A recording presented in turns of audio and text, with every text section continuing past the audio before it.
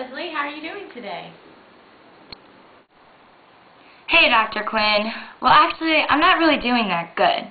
You see, I have all these notes that I need to take for school, but I'm not very good at handwriting. I have some fine motor difficulties. As your occupational therapist, I know one of your main occupations is school.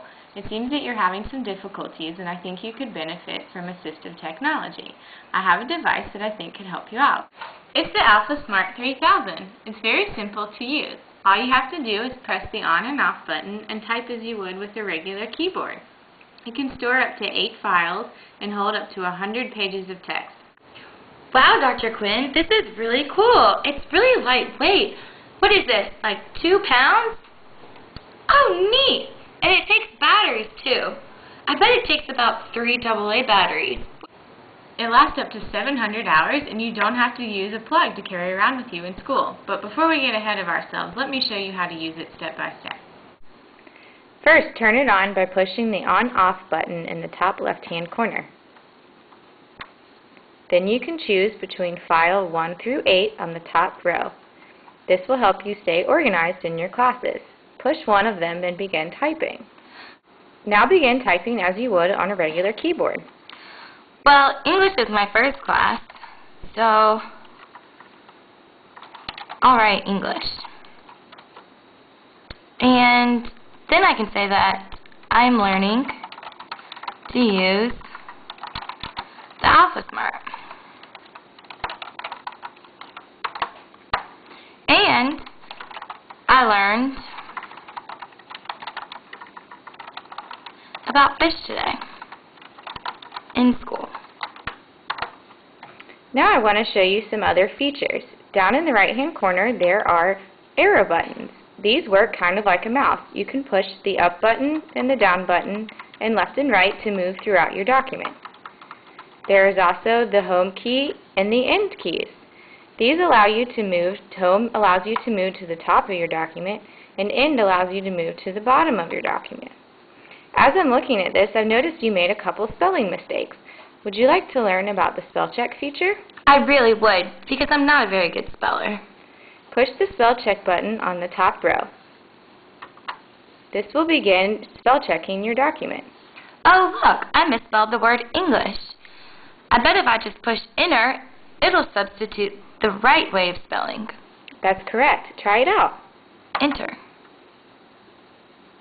It worked. Great. The next word I misspelled was AlphaSmart. I put 2 R's in smart. But that's not the right way of spelling it either.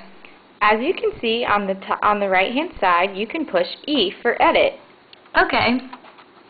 And I'll just retype it the right way with 1 R and push enter. Oh no, it's still saying that I misspelled it. That S is supposed to be big. What should I do? Well, you can push the I button, which means you can ignore it and move on to the next word. Okay, ignore. The next word is fish. Look, it's spelled correctly. I'll just push enter. What word was I trying to do? Can't remember. Well, you can push C, which takes it to a sentence where you wrote it in. That will help you understand what context you were using it in. C. Oh, school. Okay, well, how do I get back? Just press any key. That's easy. I don't see it in this list. Well, you can use those down arrows and scroll down to see more suggestions. School. Enter. Well, it's complete. Oh, your spell check is complete, and now all your words are spelled correctly. Wonderful. Looks like you're really getting the hang of this. I'd like to show you some ways that you can edit your document. You can use cut, copy, and paste. But first you must highlight the text using Control-A. You can use the arrows that we talked about earlier to unhighlight the text that you do not wish to edit. Okay, well, I think that I'm going to move the first 2 lines into file 2. So, how can I copy those lines? Well, you can push Control-C to copy, then push file 2. Now push Control-V to paste this. Control-V. Great. Well, now that I think about it, I don't really need that sentence in both, so maybe I can cut the first 2 lines out of file 1. Okay, do you remember how to highlight the text? Yes, Control A. And then I push the up arrow, and now I just need to cut. So now you would use Control X. Oh, nice. Perfect. You're doing a great job learning how to use this. I'd like to tell you about the Find feature. Okay. The Find feature allows you to find a certain word or phrase up to 16 characters within your documents. Simply push the Find key on the top row. Now enter what you wish to find. Well, I don't know. I can't remember how to spell it, but maybe I can try and find AlphaSmart again, but all I remember is the ALP. Okay. Now you can just push Enter, or if you wish to search all your files, you can push Option and Enter together. Oh, I don't remember which file it's in, so Option, Enter? Now it's going to search all your files until it finds the There! It found it. I'd also like to tell you what you can do if you accidentally clear a file. This is called the data recovery. So let's pretend that you accidentally clear file 1. Okay, so I would push Clear File, and then I would push Y for Yes. Now, in order to find this document, you can use Option, Command, and R together, and this will recover your document. The AlphaSmart 3000 also comes with things known as applets. There's a calculator. This will let you do simple math equations to help you with your math class. Let me show you how to access this. Okay. Push the applet key on the top right-hand row. Right here? Up 1.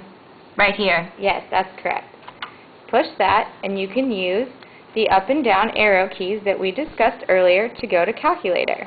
Okay, so I'll push down and then Enter. That's correct. Oh, neat. So try out a math equation. You can do 5,876 divided by 42. 5,876 divided by 42. And Enter? That's correct. 139.9047619. You're doing great. Now you can see why this can help you out in so many of your classes. Would you like to learn how to put these files on your personal computer? I would. Alright, let's go to your computer. First, turn the device back on. You will need to use the USB cable in order to hook it up. There are 2 ends to the USB cable. There's a squared end and a rectangular end. Attach the squared-looking end into the port on the AlphaSmart 3000 labeled computer. Next, attach the other end into your USB port on your personal computer.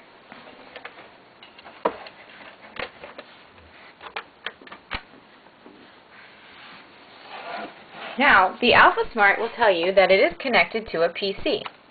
On your PC, open up a word processor. I have Microsoft Word. Is that okay? That's great. Now, you can send the file that it's currently on by just pressing the Send button. Okay, send. Look, it's typing.